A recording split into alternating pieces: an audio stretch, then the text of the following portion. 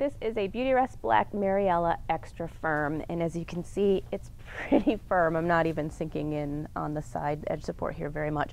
Although there is a little comfort material on the top, it does have a lot of pushback. It's a very sturdy foam on the top of this mattress. On my back, I've got no contouring going on, and it's very level. So if you're used to a very firm mattress, you like your spine completely straight with no sinking in the hips or shoulders, then it's going to be a good choice for you if you're a back sleeper of my body type.